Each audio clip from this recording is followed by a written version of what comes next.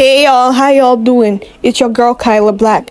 So y'all, Nicki is getting dragged all over social media because F the Club Up SLEEZEMIX was not able to do above 500k on its first day of release, despite having A-listers like Chris Brown, Travis Scott, and upcoming rapper Sexy Red.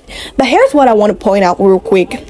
Nicki is the only one promoting this track to begin with. Chris out there promoting his diss track to Quavo, which is causing a lot of chaos and taking everyone's attention from the SLEEZEMIX.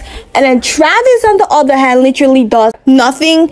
And then we have Taylor dropping on the same day as Nicki. That's heavy competition, knowing fully well that Taylor is the queen of the charts, aka Queen of Piola, no shade. But let me remind y'all real quick, F the Club Up is already platinum, so no matter what y'all do, you can't take that away from F the Club Up.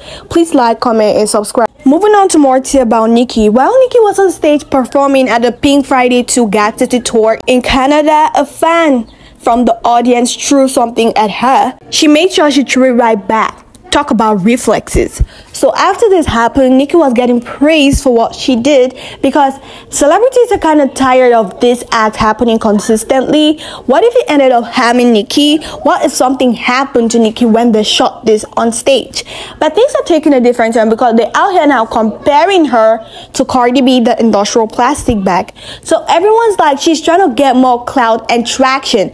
Because in case you're forgetting so soon, when Cardi went to Vegas and had the whole water incident where she was like she's feeling hot and wants fans to throw water at her, and then when that was going on, all of a sudden a fan threw water at her and she shot her mic at the fan, and that went viral, right? Everyone was talking about it. But like, Nicki don't need clout. Nicki is the wave, she's the limelight, she's literally everything rap needs. So why would she want to come up with all this fake shenanigans stunt? That's so cliche. That can't be Nicki, right?